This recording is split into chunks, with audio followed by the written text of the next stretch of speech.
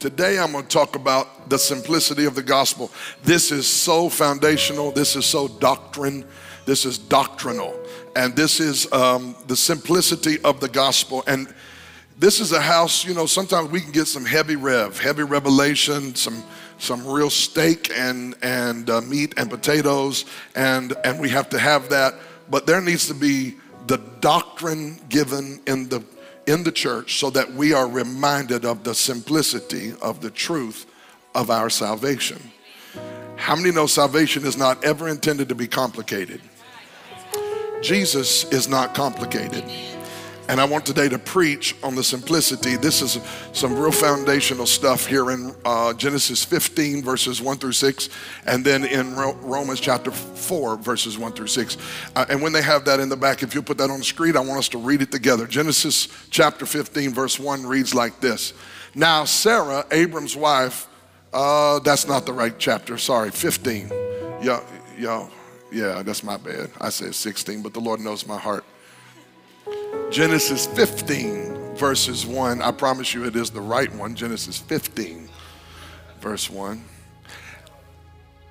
After these things,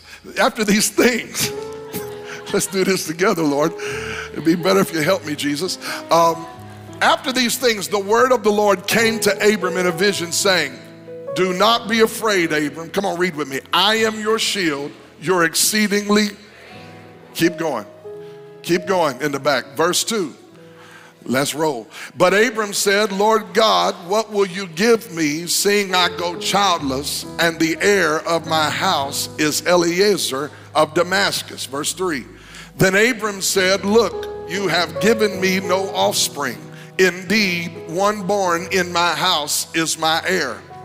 Verse 4, and behold, the word of the Lord came to him, saying, this one shall not be your heir, but one who will come from your own body shall be your heir. Verse 5, then he brought him outside and said, look now toward heaven and count the stars if you are able to number them.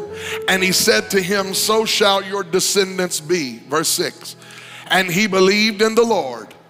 I want you to read that line again. And he believed in the Lord, and God, accounted it to him, Abram, for righteousness. Now flip over to Romans chapter 4. Romans chapter 4. Let's read this together.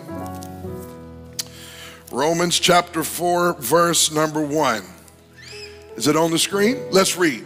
What then shall we say that Abraham our father has found according to the flesh? Verse 2, for if Abraham was justified by works, he has something to boast about, but not before God. Verse 3, for what does the scripture say?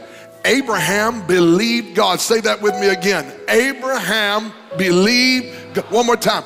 Abraham believed God, and it was accounted to him for righteousness. Verse 4, now to him who works, the wages are not counted as grace. One translation said as a gift, but as a debt. Verse 5, but to him who does not work, but what? But what? Does what? On him who justifies the ungodly, his faith is accounted for righteousness. Two places it says Abraham believed God, and because he believed God, it was accounted to him for righteousness.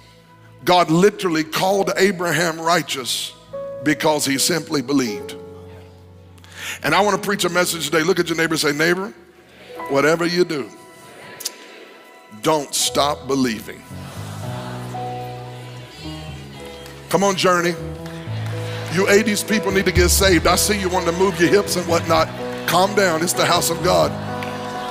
Don't stop believing. Look at your other neighbor one more time. Tell them, don't stop believing.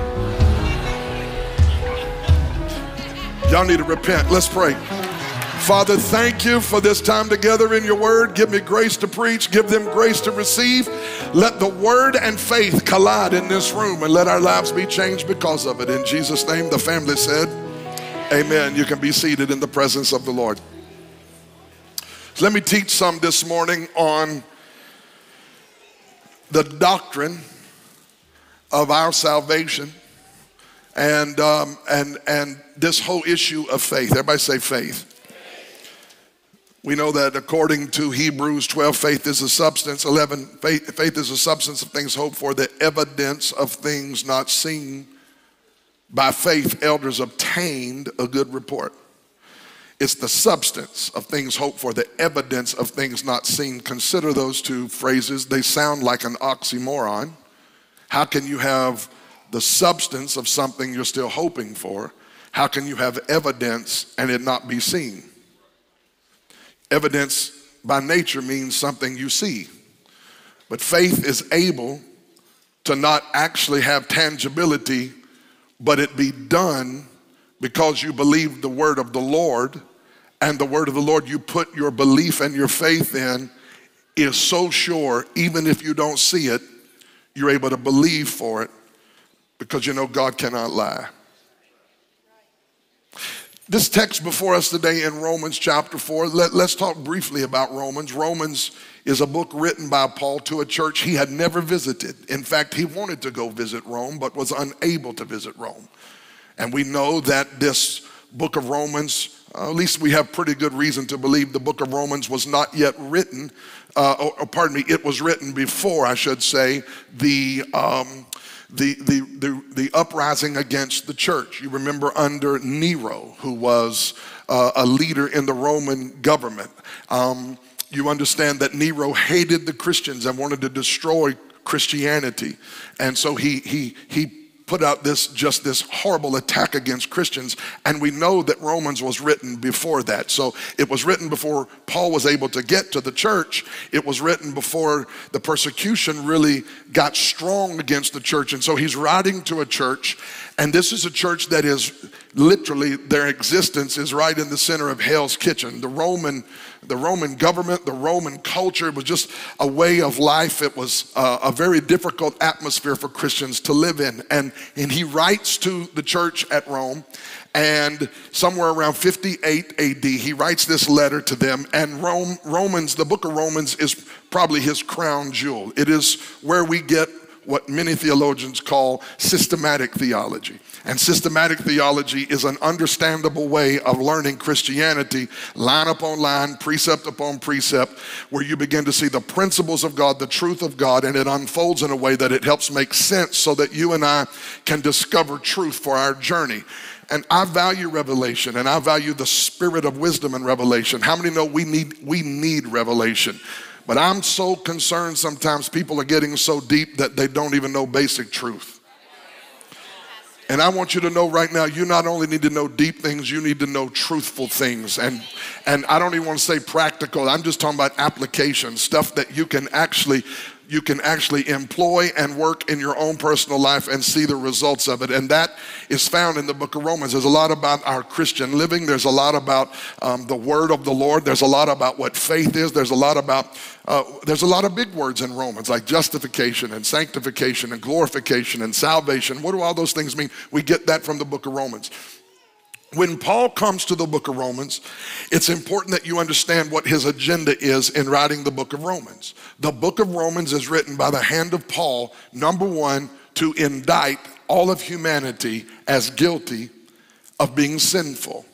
If you read chapter 1 and chapter 2, some very dark passages of scripture, some heavy stuff. You can read it. You can find it for yourself. It's there. When you read Romans chapter 1 and Romans chapter 2, Paul is saying stuff like, he's talking about how deep into sin humanity has gotten. He's talking about how deep into darkness humanity has plunged. And there's a reason why he takes two chapters to talk about the condition of humanity. He wants all of humanity to know you are separated from God because of sin. Sin.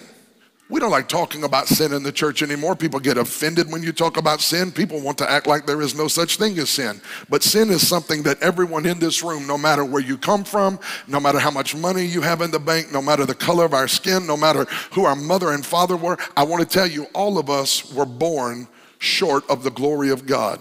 All of us were born sinners. No one in this room, I don't care how many tongues they talk in, how many gifts they have, how many titles they possess in the kingdom, nobody was born that way. When you and I were born in this world, we were born into sin. We came through the womb of our precious mother, and even our precious mother was tainted with the sin in her DNA of our foreparents, Adam and Eve. Everyone who ever drew a breath on planet Earth was born a sinner. I hear people all the time argue, they want to argue, was a person born a particular way?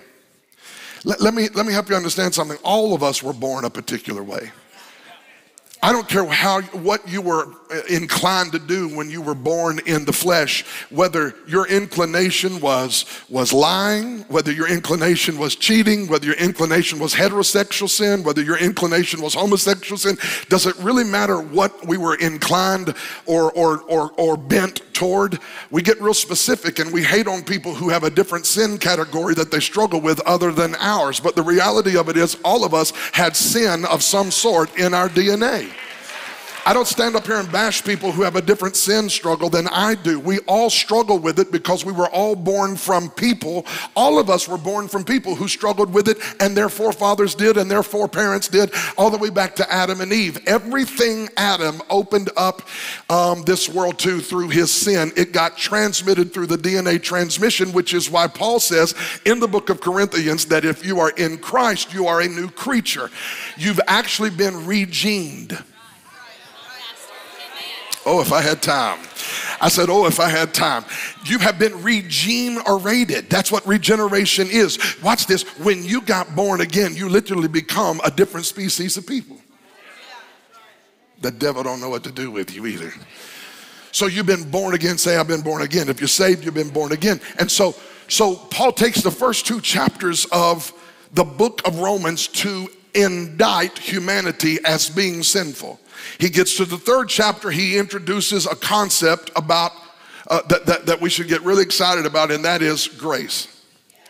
And he talks about the manifestation of this grace in the life of a particular man. His name is Abram.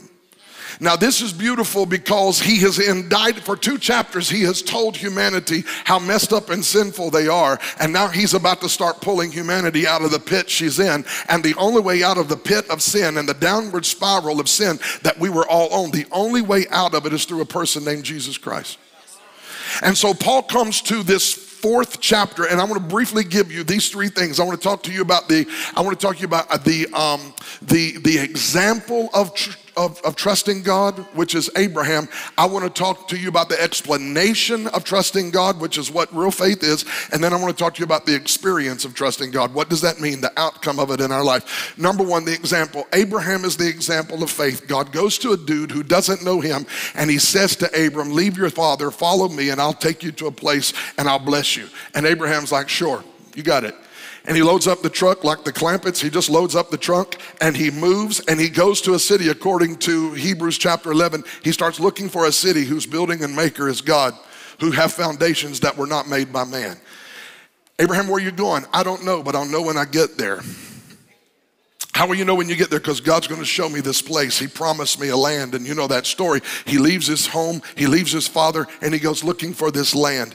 And in his 75th year of living, God comes to Abram in the 15th chapter. I read it to you. In the 15th chapter of Genesis, God comes to Abram and he says, I'm going to make you a father of many nations, and I'm going to bless you, and I'm going to blow your mind with the offspring that I give you.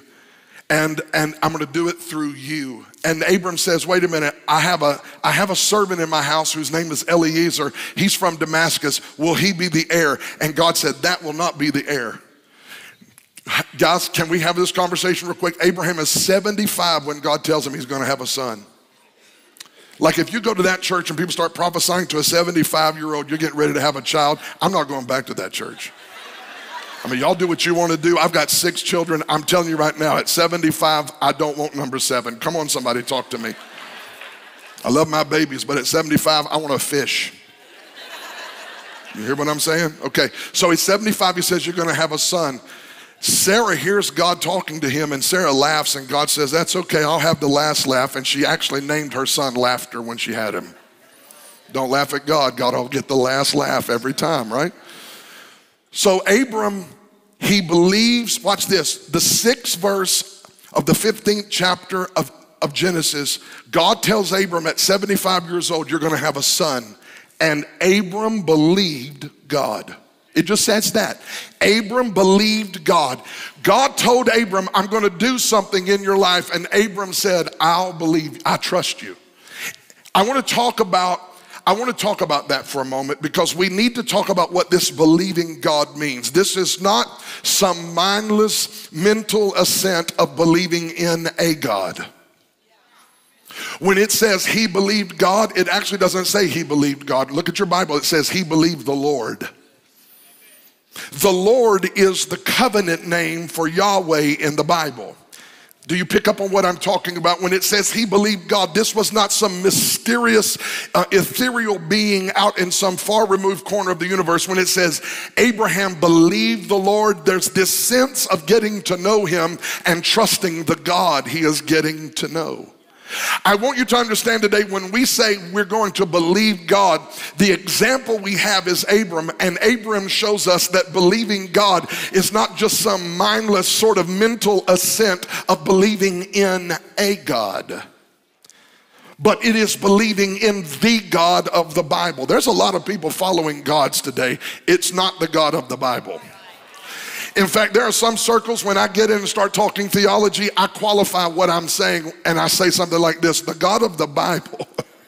Why do you do that? Because there are people now who associate their crazy God with the God of the Bible. I want to tell you right now, God gets blamed and a lot of it gets attributed to God that he had nothing to do with. And we need to get this stuff square in our minds and in our hearts, that the God of the Bible is very different than the God of this world. He's very different than the God of religion.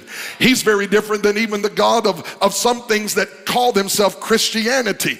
And we've got to make sure that when we raise our children and we teach them God, we don't just teach them about a God. We teach the God of the Bible, who is the King of Kings and the Lord of Lords.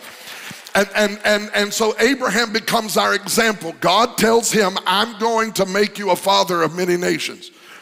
And Abraham says, how can this be? I'm an old man, I'm 75 years old. And God says, that son that you're raising, that servant you're raising in your house is not the one. And I can see the look on Abram's face. Okay, so where is the one coming? If this is not my son through whom you will accomplish all these promises, then how are you going to do this? And God says, for that, you got to step outside the tent, and I got to show you the sky. So he steps outside the tent, and he says, Abram, look up. Do you see the stars? Can you count them? Are you able? Because as numerous as the stars and the heavens are, that's how many sons and daughters you will have in your family. Can you imagine being 75 years old and God showing you a family that big, and him knowing at 75 somehow this broke down body that is not what it used to be. Come on, somebody. God is going to fulfill his promise. I want to tell somebody in here right now, God is never too late to fulfill what he promised over your life. And I know we do a lot of talking to sons and daughters, but let me talk to Mama and Papa for a minute.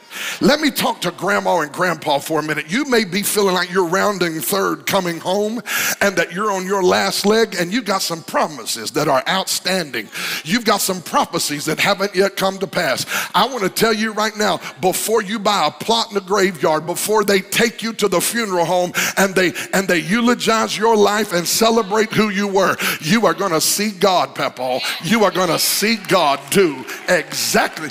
I got a grandmama standing up pointing at me right now. I wish I could find me about 5 senior citizens who believe that God ain't through yet. And it doesn't matter how tired and weary I feel. It don't matter how old and how outdated I'm told I am. Sometimes I may be a dinosaur and I may be outdated, but I still got a promise that I'm holding on to. And God is going to finish what he started and do what he promised in my life. He believed God. Watch this. Abraham believed God. He believed the promise. And God saw his faith and called him righteous. I want to talk to you about that for a moment. That blows my mind. That God made Abraham a promise, and Abraham believed God's word, and God said, oh, I found somebody who trusts me. I'm going to make him righteous. I'm not going to let him work to get it either. I was just looking for somebody who trusted my plan. There is something powerful about, it's the first time in the Bible faith and righteousness are found in the same conversation as right here in Romans chapter 4. Faith and righteousness are in Genesis 15 and in Romans chapter 4. And by the way, let me tell you this. You need to underline Genesis 15 verse 6 in your Bible. It is mentioned 4 times in the New Testament, that one verse. That one verse is found 4 times, 3 times in the Pauline epistles and once in the epistle of James, the 3rd chapter. 4 times in the New Testament, that one verse from Genesis 15 is mentioned in the New Testament from the Old Testament. And that is significant. Anytime you see something mentioned 4 times from the Old Testament in the New Testament, you need to write it down and memorize it.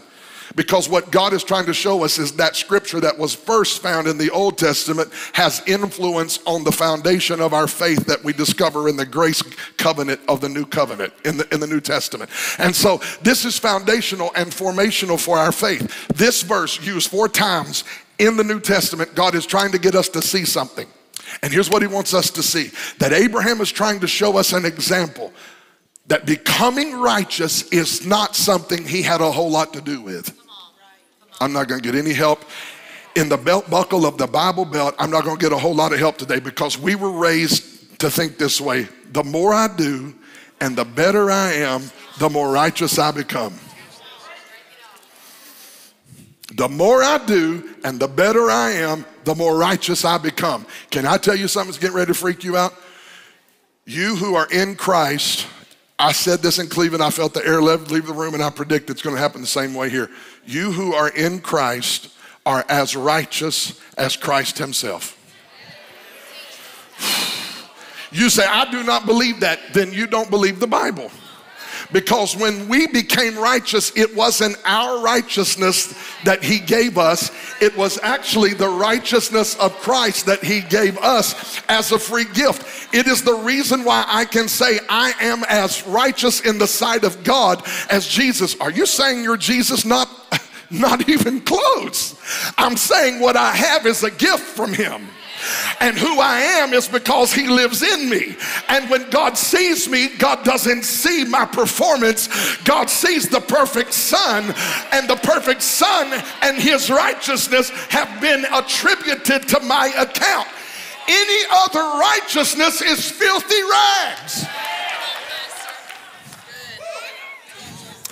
When you preach this, you collide with decades of formation and decades of teaching and training in a church where we told people, if you fall down, you're no longer righteous. If you screw up, you weren't righteous. If you mess up, you're not righteous, and you better work hard to get righteous again. I want to tell you what the Bible says. The Bible said a just man falls down 7 times, but he gets back up again. The definition of victory is never falling. The definition of victory is getting up one more time than you fell down. If you've fallen down and made a mess, we're not here to step on you. We're here to throw a hand out to you and say, I'm not interested in what you did. I want to know what you believe and who you're trusting. Because if you still believe and trust Jesus, righteousness is a gift. Okay, so let's go to Romans 4 again. Let's just teach here. We're talking. I'm trying to calm down. He says, I think it's that 3rd verse. We are Chad. I think it's that 1st verse where he says, if you work for it, it's a wage. Now, the only time I read about wages in the Bible was in a negative sense. The wages of sin is death, but the gift of God is eternal life. Listen to me, don't miss what I'm getting ready to say. Jesus made this so good, you actually have to work for death. The wages. What is a wage? A wage is what you work for. You actually have to mess this up real bad to miss it. You actually work your way into death, but you believe your way into life. It never starts with This is what you ought to do so you can become a Christian. It always starts with, do you trust God? Do you believe God? If you get the believing right, then the doing right follows freely. Let's take it a step deeper. Because if Abraham is our example of experience, so we talk about the expression, the explanation of faith. But if Abraham is the example of faith, I had this question this week as I pondered on this text. What did Abraham believe? It said Abraham believed God. Okay, so what did exactly he believe? Because believing has to do with a word. Believing has to do with something you show us. So if you show me or you tell me you're going to do something, if I trust you, then I can walk away even though you haven't done it yet. I can walk away and say, his word is so good with me that even though I haven't seen it, I'm going to walk away and know he did it already, even if it hadn't happened yet. That's true faith, family. When God makes you a promise and you don't have to keep sweating it. I don't know if anybody else ever struggles with faith like this, but sometimes I struggle with feeling like I'm being presumptuous when I have faith. Like there must be something more to it. I gotta like sweat some. I gotta get into this. Like I need to roll on the floor. I need to show that I'm in some kind of turmoil. That's all religious garbage. Do you understand? God just seriously wants you to walk up and get a promise and be like, thank you, Father. I received that. Glory to God. Tomorrow, next week, next year, a decade from now, however you do it, whenever you do it, if you said it, you are not a man that you should lie. I'm going to believe your word. And God elbows the angels and you say, y'all see that? That's called faith. And because he believes me, I call him righteous. Abraham, what did he believe? He believed God's word. But I want to tell you what else he believed. Abraham believed in Christ. I'm getting ready to blow minds right here. Abraham believed in Jesus. I'm letting it soak. Well, how can that be? Abraham was thousands of years before Jesus. And because Abraham was thousands of years before Jesus, there's no way Abraham could have believed in Jesus. That's because you forgot what John chapter 8 said. Jesus was talking to the Pharisees. He looked at the Pharisees and said, Abraham saw my day and rejoiced. What? Abraham was 2,000 years before Jesus and he saw Jesus. How did he see Jesus?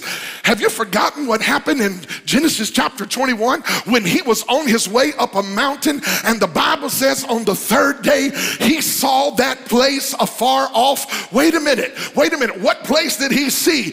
He saw into the future while he was taking Isaac, his son, up on a mountain to give him to God.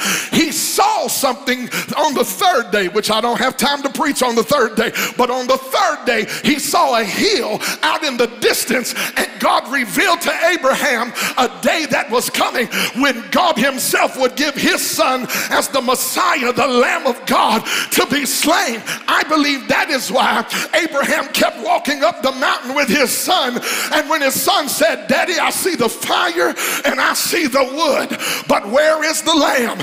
And Abraham said, son, don't sweat it. God shall provide himself a lamb. I already got a word on this. I already see where this is going. I want somebody to understand right now that when Abraham saw that place, he knew what God was up to, which is why he was willing to put Isaac on an altar, because he understood Isaac will never be the sacrifice. I saw the sacrifice. I know there's a man coming, which is why Jesus said in John 8 that Abraham saw my day. Jesus said Abraham saw the day I was coming. Watch. And he rejoiced. Why would Abraham rejoice? Because my son doesn't have to die. God's going to send his son to die. My son is going to live. I want you to know right now you can trust God, and you can trust that God's plan is the only way. Jesus is not one among many. He is not a topping on the ice cream of religion. Jesus said, I am the way. Oh Lord, I feel like preaching. I am the truth and I am the life. Can you say amen? I need to calm down. I'm telling you, we got to get this thing right about righteousness and faith. We are not saved by what we do. We are saved because we trust that God is who he said he is. He did what he said he would do. He is doing what he said he would do. He will do what he said he will do.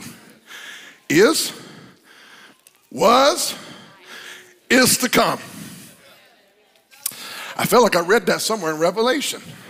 He's the God who was, is to come. I am not interested in what you were trusting 20 years ago. Because if you're not trusting him now, you can't have peace. You got to make sure that this trust and believing God is an ongoing relationship with the God you can know. Now, go to Romans 4. Let me wrap this up. So the example of our faith is Abraham. He heard the word of the Lord and believed it. He saw the day coming where Christ would be given, and he believed. All right?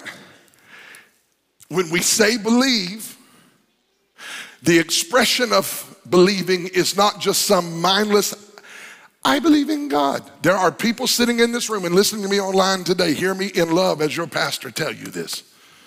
Believing in God does not save your life.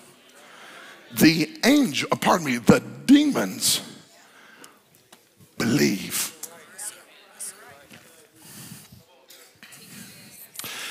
I believe in God. I'm not asking you if you believe in God. I'm asking you this. Are you trusting him and walking with him in intimate fellowship? Do you trust him? Do you believe him? Is his word good with you? Is he faithful? Do you call him good? That's the kind of believing we're talking about. And we need to qualify that because some people believe in God on Easter. Oh, Lord. Grab the kids. Some people believe in God on Christmas. Some people believe in God in a crisis. Some people don't even go pray and talk to God till hell breaks loose, which is why hell breaking loose is a gift to you. Because some of you wouldn't have sought him till hell broke loose. And if hell wouldn't have broke loose, you'd have kept on smoking and drinking and snorting. And y'all don't want me to come down the list. You know what I'm talking about. But you let something crazy happen, honey, you will find out real quick how much you love God and hate the world. So trouble was a gift to some people, but you don't, listen to me, it's not intended to be that way. Believing God is this sense of walking with God. Do you understand Abraham talked face to face with God like a man talks to a friend? Like Abraham had conversation with God. Who else in the Bible has the kind of talk with God where God's about to destroy an entire city and Abraham looks at him and says, if I find 50, will you spare the city? Hey now, come now, you're the boy. Have a 40, do a 40, 45, go to 45, go to 30, 30, 30. He has this talk with God. Like, I'm like, man, I would be scared to death. God would strike me dead. Abraham was like, are you for real going to kill the righteous with the wicked? That's what he says to God. But there's a reason why intercession is connected to friendship. I'm going to preach on this one day. Intercession is connected to being a friend of God. This is not some transaction with a cosmic being and I'm some little robot begging of God. Oh no, he woke me up this morning. He started me on my way. I talked to him while I drank my coffee and I ate my pastry this morning. Are you hearing me? We talked about this message on my way to church. I'm not just talking about a God. I am in fellowship with the God of the universe. And when you got that kind of fellowship and friendship with God and your children get in a mess, you don't walk to him and say, what is the right word? You say, hey, I talked to you this morning. I don't know if you know what's going on, but I need some help here. I need some intervention here. I'm trusting. Oh God, I feel this. I'm believing you. Does anybody know what I'm talking about? That's why Jesus said when you get ready to pray, don't bring all your religious garbage in there. I know what you need before you even ask me. Get to the point. Tell me what you need from me. Oh! Do you believe God? Do you trust God? Oh God, here we go. Do you trust him? With your children? Do you trust him with your marriage? Do you trust him? Oh, here we go. Do you trust him with your finances? Well, I trust God. Not if you don't give to him, you don't.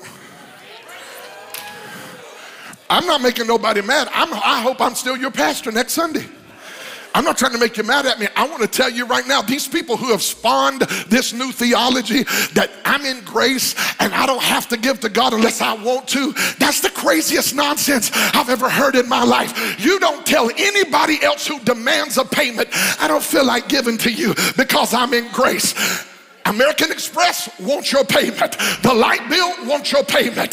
The water bill wants your payment. I dare you to run to Publix today after church, grab some green beans and pineapples and Ritz crackers, get some Little Debbie's, throw it up on there, try to pay for it, look at them and tell them, I ain't paying for this, I'm in grace. Do you understand? That doesn't work. Do you want to know why? Because you cannot tell me you love God and God doesn't have access to everything you have. Where a man's treasure is, there his heart is also. If I trust God, I have no problem taking and giving him back what he gave me, because if I ever give it to him, he'll put it back in my life. Good measure, pressed down, shaken together, run it over.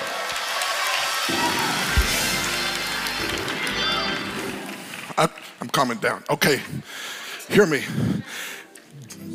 Trusting God is not just some mindless thing. It's not even something you do on Sunday morning at this hour. This is a relationship. Now watch this. So the example is Abraham. The expression of believing God is believing what he says, believing he is who he said he is. And when you believe that, when you believe the gospel, when you believe Christ is sufficient, when you believe Christ is enough, when you believe Jesus paid it all, when you believe he is the only way, the truth, and the life, there are not multiple ways to God. When you believe he is, then God looks at your life and says, that's righteous. Righteous. I am in right standing before God. I am in Christ. When I am in Christ, I didn't work for that.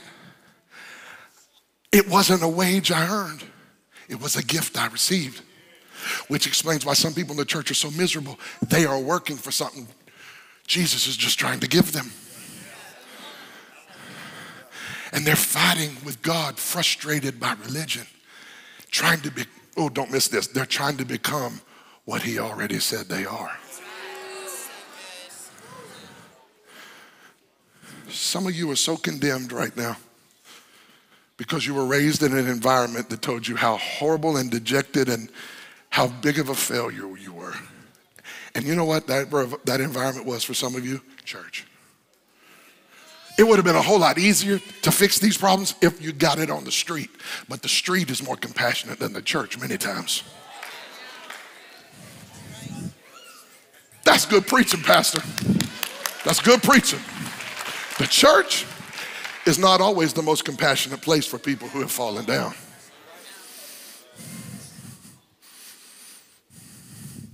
And when you believe right, God says you're righteous. You're not sort of saved. You're not sort of righteous. You're righteous. I'm closing with this. The last thing is found. Now watch this. What does this mean? What does it mean that God calls me righteous when I believe him and I believe in his Christ and I believe in his finished work? The finished work of Jesus. When I believe this and I believe the gospel, what does this mean for me? What is the experience? We talked about the example. We talked about the expression of faith, the example of faith, Abraham. But what is the experience that I am to expect of living a life of faith? For that, you got to go to the 5th chapter of Romans. And I'm done with these few scriptures. Watch this. Therefore, having been justified, this is verse 1, having been justified by what? Can we put Romans 5:1 up, please? Romans 5:1 for all the tech people who have didn't bring a written Bible. They were hoping you put it on the screen. So they're going to bring a written Bible next Sunday. Praise the Lord. You're going to get points if you do that too. We'll give you some points and let you get a prize, okay? Look at this. Vacation Bible School. Therefore, having been what?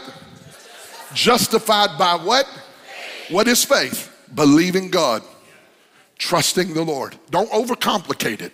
Down in your heart, do you trust and believe God? If you do, if you trust and believe God, if you trust and believe His word, if you trust and believe His good news, His gospel, you're justified. Now let me teach you a simple way to learn justification, because justification is a big word, and some of you have heard this, and I'm not trying to insult your intelligence, but remember this. Justified means just as if I had never sinned. Just if I'd never done it. You did do it. We're not here to debate if you did it. You did it, which is why Jesus had to go to the cross. But Him going to the cross provided atonement and forgiveness for sins. When God looks at you, He doesn't treat you according to what you did. He treats you according to the sacrifice Christ gave you and I. And when we trust that sacrifice, God does not treat us according to our sins.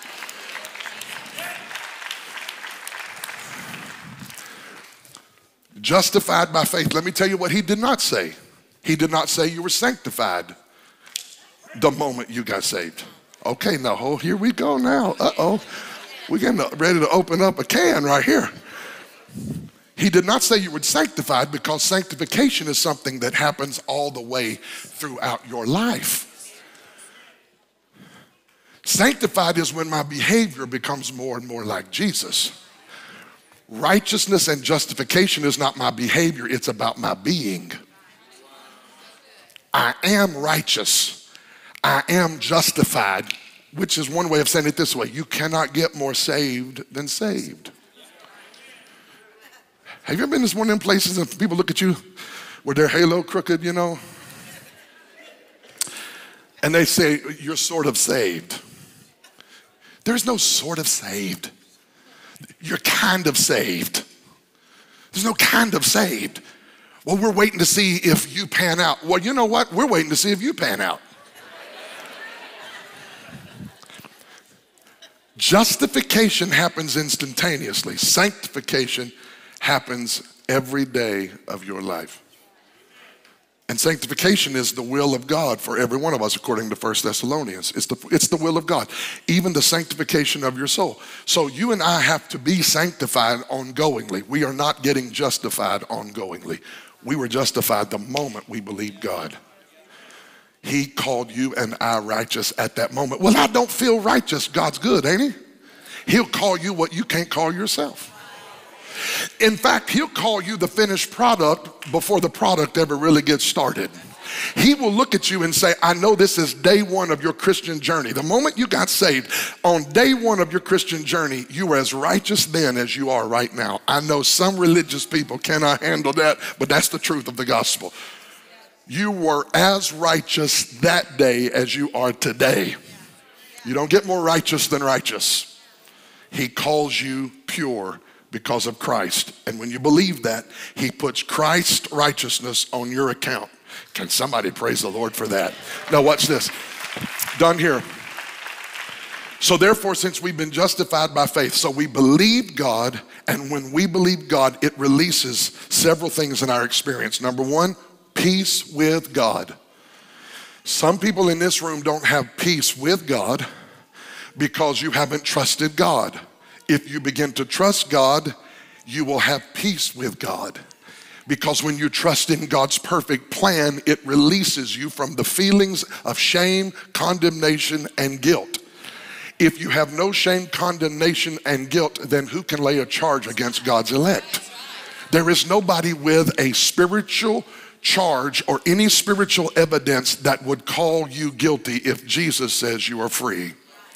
So there's peace with God. I don't have to lay down at night being tormented by feelings of torment, shame, and condemnation. There is no shame, torment, or condemnation. Yeah, but you don't know what I did 15 years ago. I have no clue, but I know what he did 2,000 years ago was greater than what you did 10 years ago. So hey, Anna, like Elsa said, let it go. Let it go. You have peace. Say, I have peace with God. Number two, not only do you have peace with God through our Lord Jesus Christ, verse 2. Go to that next verse for me if you can. You have access by this believing in God, trusting in God. You have access to what? Grace. This is bananas. Grace is unmerited favor that you don't get by earning it. How do you get it? By what? Faith. Just believing God. Trusting God. I hope like a light is going on for somebody today. Yeah, but am I working hard enough? That's not the question. I'm asking you, what are you believing right now? We take a temperature on our spirituality by looking at our doing and not by what we're believing. Make sure you're believing right, because if you're believing right, the doing will follow the believing. And this is amazing to me that God actually gives access. He opens a door to those who believe. He opens a door for you to go into a room full of grace and find a life that is full of unmerited favor. Like, listen to me very carefully. You're going to have encounters and experiences in life as you follow Jesus where he's going to blow your mind. And you're going to walk out of places going, how did that just happen? You walked into the room believing and trusting God. You walked out of the room and you weren't even qualified for the job, but they gave you the job because grace got on you, and they don't even know what grace is, but they like you so much, and really it ain't even just you they like, it's the God in you and the grace on you and the favor that's resting there. And they say, wait a minute, I just want them to be in my office because there's something like joy or peace or something good is on them. I just want them. I just really believe this. If you got God in you, people will hire you just because the atmosphere shifts when you walk into the room. And it's not even you, it's the grace on you. Finally, third, go back. And rejoice. So you have access by faith, you have peace with God by faith, and you're able to rejoice in hope of the glory of God. What does that mean? That means sitting here today, as crazy as our life is, we have a hope that one day we are going to be glorified with him. Glorification is happening to you in your future. I'm going to freak you out. You're actually going to be glorified. I'm not saying that. The Bible says that in the book of Romans. Glorification is coming to the people of God. That means we're going to be made perfected in his image. And so what's the result of that, family? We rejoice. Tribulation, next verse, tribulation. What about tribulation? We rejoice. Because tribulation's even working for our good. Oh my God, I better quit because the chicken's getting cold and the tacos are drying up. But I want to tell you right now that if you catch this, your Mondays that feel miserable will become fuel for greater victory. When you go through a trouble, a tribulation, a trial, you don't get further and further away from him. That tribulation becomes an invitation into a place of intimacy where you share in his suffering. And when you share in his suffering, you don't suffer alone. You don't walk through it alone. You don't go through struggles alone. He's right there with you. And there's a moment in your journey when every struggle and trial and tribulation pales in comparison to the revelation of his goodness and his glory and his love for you. That's why Paul could say, shall nakedness or peril, shall sword, shall famine, shall a demonic principality, can anything separate me from the love of God? Nay, I am persuaded that neither death, nor life, nor angel, nor principality, nor thing present, nor thing to come, nothing can separate us from the love of God which is in Christ Jesus. I hope every demonic spirit that's been tormenting telling you, here's what I just preached. You are loved by God. You're not going to be loved. You are loved, and nothing can separate you from this love. Stand with me. Heads bowed, eyes closed. If you're in this room and you want to get to know this Jesus, I'm not talking about know about him. I'm talking about you want to trust him, that he is who he said he is, that he'll do what he said he'll do, that his word is sure, his plans for you are perfect, and his plan of redemption includes you. And you don't want to reject the invitation he's giving today. I don't know if you've heard of Jesus or never heard of Jesus. I don't know if you've been to church or if this is your first time ever coming to church. All of it's irrelevant. If you're in this room, you would say, Bishop, I need you to pray for me. I want to get right with God. I just want to believe. I want to trust him. Listen, with a heart man believes, and with a mouth confession is made unto salvation. That's what Romans says. You believe in your heart, and it becomes a confession of your mouth, and God saves you. He calls you righteous. If you're in this room and you need his righteousness in your life, what a gift. If you need to be justified, just as if I'd never done it before. If you want your past to be forgiven and your sins to be washed away. When I say three, just throw your hand up and say, Pastor Kev, would you pray for me? I want to get right with God. 1, 2, 3. Right now, lift your hand. God bless you, sir. God bless you, sir. I see your hand. God bless you, sir. God bless you back there. God bless you. You can put your hands down. Everybody look at me. There's some hands up in this house. How many know this is a good Sunday? I said, how many know this is a good Sunday? I want you to look at your neighbor. Here, listen to me carefully. There's a person on your left and a person on your right. You may have met them 10 years ago. You may have known them your whole life, but you may have never met them before today. I don't know how well you know your neighbor, but I want you to help your neighbor, and here's how. I want you to look over at your neighbor on your left and right and say, do you need someone to go to the altar and pray with you? And if you lifted your hand, or you should have, when your neighbor asks you if you need to come to the altar, come out of your seat and come stand with me right now. There is room at the cross for you. God bless you. God bless you. God bless you. God bless you. They're coming. They're coming. They're coming. There is room at the cross for you. Though millions have come. God bless you. They're still coming. There is room. God bless you, son. Come on over here, son. Come over here, sweetheart. Come on. They're coming down aisles. I need some saints to praise the Lord here. There is room at the cross for you. Stretch your hands toward our new family and pray for them like you wish somebody would have prayed for you the day you gave your life to Christ. And our prayer leaders and these precious family of ours here at our church are loving these people into the kingdom of God, and lives are being changed. But just stretch your hands toward them and just put a canopy of prayer over their life right now. Father, I just thank you for what you're doing in the lives of these sons and daughters, these men and women who've come. I thank you that no one's too far gone. Thank you that no one's too deep in sin. No one, Lord, is too beyond hope. Today, Lord, let them trust and obey. I pray, Lord, that today, as the gospel has been presented, they would believe in Christ. Glory! They would believe in Christ, and the free gift of righteousness would be given to them today. We thank you for it in the name of, come on, just a few more seconds of praying for them. Father, I speak strength over their faith, peace over their hearts and minds. Keep them in all their ways. In the name of Jesus, we thank you for it today. We thank you for the power of your cross today, Lord. Oh, can we just worship him, church, just for a moment before we leave? Can we just lift our hands and thank God for our salvation today? Come on, if you're thankful. You can clap if you want to. I want you to clap. But can we lift our hands and lift our voice with some adoration to the King? Can we just give him glory and praise because of what he's done in our life? Oh, we give you glory, Lord. We give you glory, Lord. We give you praises.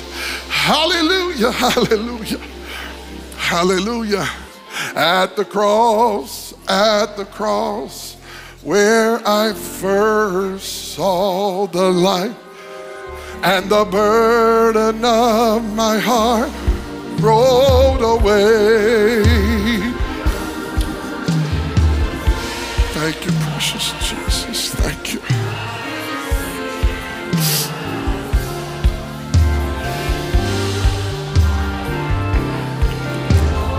Come on, one more time before we go home. At the cross,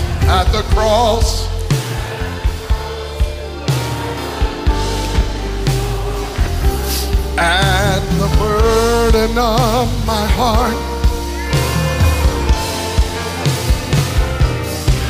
it was there by faith I received my sight.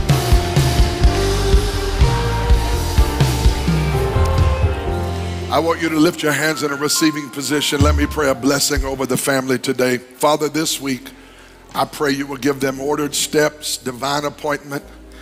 I pray for divine provision and blessing for them and their families.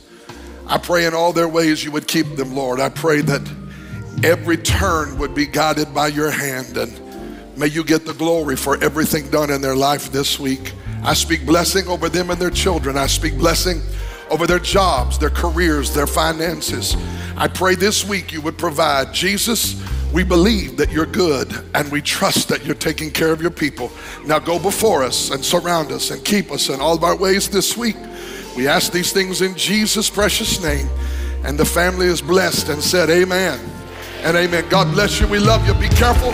Go in the peace and the joy of the Lord.